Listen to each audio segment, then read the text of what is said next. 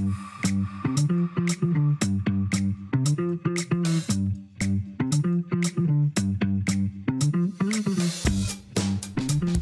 again, Oregon Trail Association. It is Matt, the Executive Director, here with another update. Today I have quite a bit of items. I got 12 items on my list, but most of these are just kind of informational, showing you some resources that are available on the website that have been items that have been requested for a while. We've officially finished our full website renovation now, so excited that everything is up and running and fully functional at the moment. So first and foremost though, I want to make sure I highlight the winter last mile deadline. So this Friday, the 18th, is the deadline to submit student applications for the winter last mile and get scholarship funds going into winter term. So make sure you have completing those checklists for those students and you're helping students complete that process so they can be considered for funding going into this next window. Additionally, we recorded a Q&A for the last mile, including myself and two members of that review committee, Destiny Hunt and Linda Liu, who are giving some background and context for kind of what the behind the scenes process looks like, as well as some tips and tricks for your applications to make you more successful as a student applying for those funds. So definitely worth checking out. And you can find that call on our website under the last mile tab under scholarships. So feel free to go over there and review that call to best equip your students to be successful. Next, we have the OTA Fellowship. So this is that board role. They are a voting member of the OTA board, serve with us throughout all of 2023, and this individual also gets a paid trip to Washington, D.C., gets to come to our professional development conference, and just kind of is involved in the organization. This year we're requesting, we try to encourage some participation from this individual, so we like for them to bring some kind of project or pet idea or some task that they would love to maybe see done or accomplished. So you'll notice in the application process this year, we're kind of asking that question up front. It's very flexible in terms of what that could be, but we just want to see what kind of impact would an alumni or current career professional who's alumni want to bring as far as doing something to impact students, impact other alumni.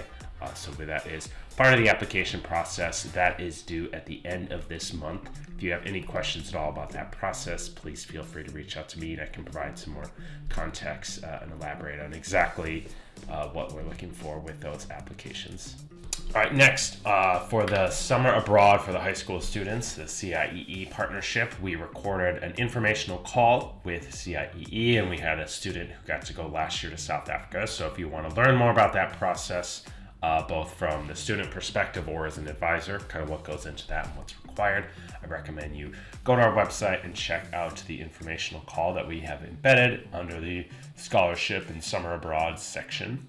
While we are on the website, we're going to be touching on a lot of things here. We have under the video, under membership, videos and tutorials on a variety of items. The first I want to highlight is that we have a Canva video up there right now just showing you how to utilize the team features and some of the brand features that are built in to the OTA team and Canva Pro membership that many of you have. So feel free to go onto our website and check out those recordings to kind of learn how to utilize that platform better. It's also sharing the designs that you are creating with your Canva Pro membership so that other members of the OTA team can view all of those things and have some templates to design their own material. On a similar note, so that was created by Jordan J, who was our AmeriCorps Visto, who's helping with the social media. Jordan is now a contracted employee for us, still helping with our social media programming, but he is also capable of helping provide tech support or social media support to each of you in your program. So if you are looking to have somebody look at your current setup and kind of give you an evaluation of your social media programming, or you need some help kind of starting, you're at the ground level and you need to initiate that, OTA is here and can help you create those initial steps, and Jordan is more than willing to meet with you and provide that insight. So again, you can reach out to myself. I'll include in the email Jordan's email as well, so you can coordinate that and get some assistance in getting your social media and your communications up to par. While we are talking website stuff, I went ahead, and one of the challenges we often hear is that people are unaware of what even exists on our website and all the tools that are available and resources. So I created a video. It's a little longer. It's about 9 minutes, but it's just like a website 101 where I go through and kind of show you what currently is available on the website. So that tutorial can be a good way to just immerse yourself with all the resources and tools and that are available through the website now that we finished our renovation. And similarly, one of the requests I got was to, instead of doing kind of onboarding calls to talk about some of the bigger trio structures like COE, our regional association NAIOP, or even OTA, like instead of just doing those in semi-annual Zoom calls and answering questions or providing, PowerPoint presentations, wouldn't it be great if there was just a video on the website that kind of highlighted those? So I've gone ahead and created trio onboarding videos for all three of those organizations, OTA, NAIOP, and COE. So this could be really good for newer staff or folks that are newer to trio, just to kind of get acclimated with some of the larger structures that exist in the trio world. So that can be, again, just a useful resource for you and your staff when you're trying to inform them about the trio spaces beyond just your own grant and institution. All right, another thing I want to highlight on the website. So because we are now officially out of this election cycle, there are officially 6 districts now in Oregon in terms of our federal legislative districts, and the map has moved around quite a bit. So you will see on our website, I now have all the program locations listed out. All of the current grants are listed on here, as well as mapped out by our current districts. So you'll see that we have 3 new members of the House of Representatives from Oregon. So there's going to be a lot of new outreach, and hopefully you'll have a chance to invite these new folks to visit your programs if you're in one of these districts. Some of you have changed who your representatives are. You've just changed districts. So you can view all that information and kind of get a sense of where you are now located by checking out our website.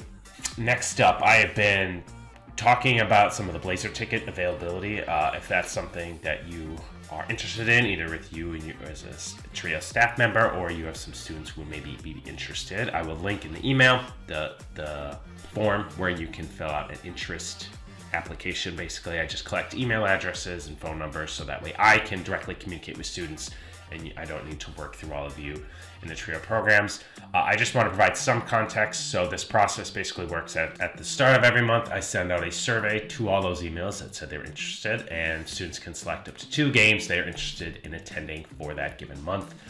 Then when I'm contacted through the Portland Trail Blazers, if they have tickets available in each game, I basically will request the maximum tickets allowed. It appears to be about 50 this year. And then I disperse those tickets among students who requested to attend that particular game. I can let you know that I often get requests for like over 200 tickets per game. So for the sake of just streamlining this process and being equitable, like I'm doing my best to distribute these as broadly as possible, so some people aren't getting multiple opportunities while others are getting none. So I will do my best to spread out the opportunities for our students, but know that I can't guarantee attendance with any specific game, right? So I'm doing my best. This is an amazing opportunity. It's really can be an awesome experience for students who wouldn't normally be able to afford this. So I'll do my best to provide this through the year, but just kind of be patient if you or your students are ones looking to attend games. I really can't guarantee more than probably 1 to 2 opportunities throughout the entire season, even though you would think with 30, 40 games, you would have more opportunities. But a lot of people would love to take advantage of this opportunity. So I am doing my best, but ticket scalping is not exactly my primary job duty. So I'm doing it in ways that make sense and are as streamlined as possible for both myself and workable for our students. Keep in mind also that those tickets are usually not made available to me until about 48 to 72 hours before the game. So it can be difficult to give advance notice of anybody getting to actually attend game that they requested tickets for. So I apologize. I wish I could do it with more advance notice, but really this is dependent on when those tickets are provided to me by the Portland Trail Blazers. All right, one also tech-related item I want to talk about here. I'll have information in the email how to join this channel, but we are going to create a Discord channel. I've heard from enough people that they would love to have just like a group chat, a space they could go that is related to Oregon Trio Association and just have conversations that is separate from their work email. It's not one of these reply to all situations on the listserv. So I've created a Discord channel where you can join and just kind of have essentially just group chats on your phone. Now this is something you can use like a web browser for and view it that way, but you can also download a Discord app. And Discord is remarkable because it allows you to just kind of get notifications or join groups that are of interest to you. So you'll notice in our Discord channel, I have things separated out by like job postings, individual programs, whether it's talent search, upper bound, SSS, even one for directors. Like, the idea is you kind of follow the conversations that are worth your interest. You can even set them up on your phone, where you even get almost like text notifications on your phone for the subjects or the content areas that are important to you. But if we can get enough people in the space and using the space, it could be a really helpful way to just brainstorm ideas and chat with other Trio professionals within our own community that is not overwhelming or does not add to kind of the work stuff that you're doing. So at the moment, there's not a lot of folks in it, but I'm hoping to slowly start moving some individuals there, especially younger folks or advisors who often find it difficult to connect with other Trio professionals throughout the year. So I'll have more information coming on the Discord channel, but I'm going to put some basic instructions in there already if you want to join and start utilizing that platform. All right, we are on item number 11. So you've seen some information hopefully go out over the listserv. There are some groups that for National Trio Day, which is, I believe it's like Saturday, February 25th, we are trying to plan like a statewide service day. So right now, at least Clatsop Community College, and it sounds like some folks down in Southern Oregon are interested as well, out of SWAC and possibly Umpqua. But we are trying to plan just like a beach cleanup day all up and down the coast. So we're utilizing Solve Oregon. If you've never heard of them, they help facilitate community service projects, and it just requires you to attend a basic webinar if you are going to be the one primarily in charge of your individual host site. So we'll have some more information as we get kind of specifics figured out in some of the territories that are already definitely interested. But it would be a really amazing opportunity if you have the bandwidth for it and you can get students to the coast or even within your local community to work with Solve Oregon and just do a big service day across the whole state with Trio students on National Trio Day, just doing service in their local communities. So if you want any more information on that, please let me know, and I can connect you with those resources and the website at Solve, who can help you on your way towards creating some opportunities for students to get back to their communities.